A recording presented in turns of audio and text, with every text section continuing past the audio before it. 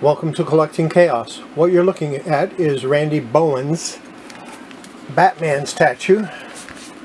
This is the bronze version. It's number 224 of 250. And I will turn it so you can see the other side. It is heavy.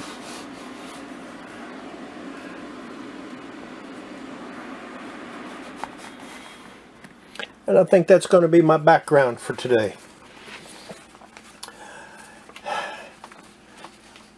This is going to be another Eternal Mylite project video.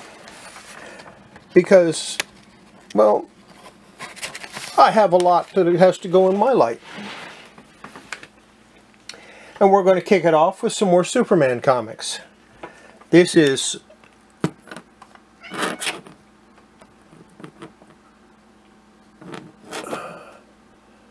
Superman number 219, and I'm going to lower my camera just a little bit so that you can see the whole thing.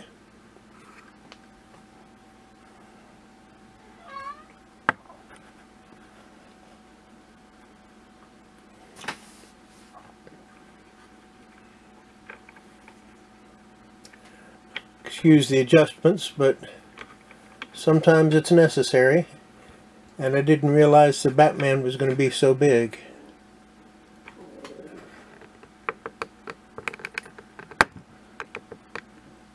There we go. Anyway, that's 219 from August of 1969, and it's in Fine Plus. And here's Superman 228 from July of 1970, and it's Fine to Very Fine. And Superman 232, Giant 78, from January 1971, in Fine to Very Fine.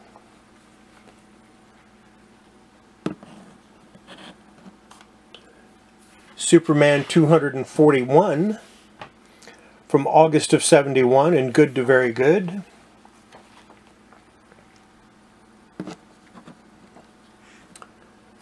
Superman 242 from September of 71 in Very Fine to Near Mint.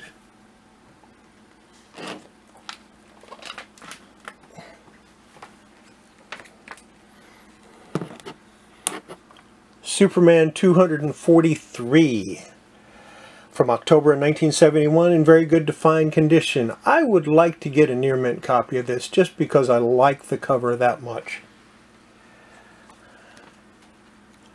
Superman number 250 from April of 1972 in very good minus.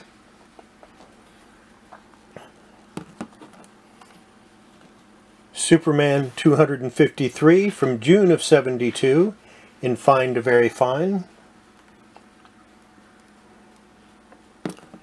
Superman 254 from July of 1972 in very good to fine. Huh, I thought I had two copies of that.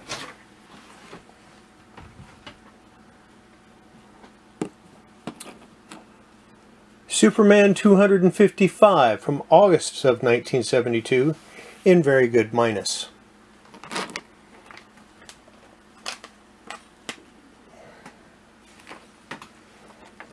Continuing with Superman. Yeah, I have quite a few here. Superman number 256 from September of 1972 in very good minus.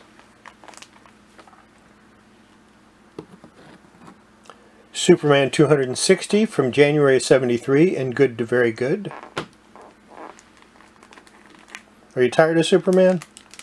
How about Walt Disney's Comics and Stories number 122 from November of 1950 in fair to good condition. Now we'll do a little equal time for Marvel. Well, sort of. Here's Thor number 134 from November of 66 in good condition. Thor number 135 from December of 1966 in fine to very fine condition. Uncanny X-Men number 144 from April of 81, very fine to near mint. And here's another Uncanny 144 in fine to very fine. Uncanny X-Men number 186 from October of 84 in near mint minus. Don't you just love that cover? I mean, I don't know why, but that cover's always appealed to me. And it's not just the Barry Smith art. It's just, I don't know why. Okay? It's X-Men. It shouldn't appeal to me. I'm a Superman fan. What If number 7 from February 1978 in very fine minus. Where Creatures Roam number 1 from July of 1970 in very fine minus. I really liked the Marvel reprint books from the early 70s. What If Iron Man Had Been a Traitor?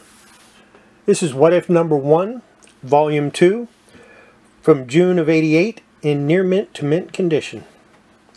And I have a bunch of these. I bought a collection that had a whole crap load of these, and I still have them. And we're going to finish this one off with What If volume 2, number 105. Who is she?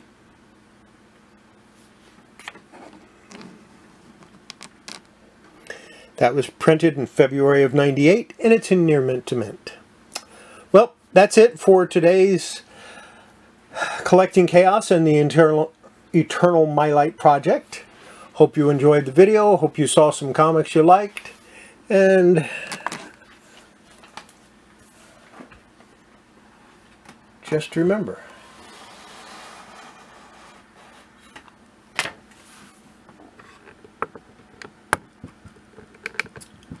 it's Batman. And he wants you to tell all your friends about me. Thank you. Bye.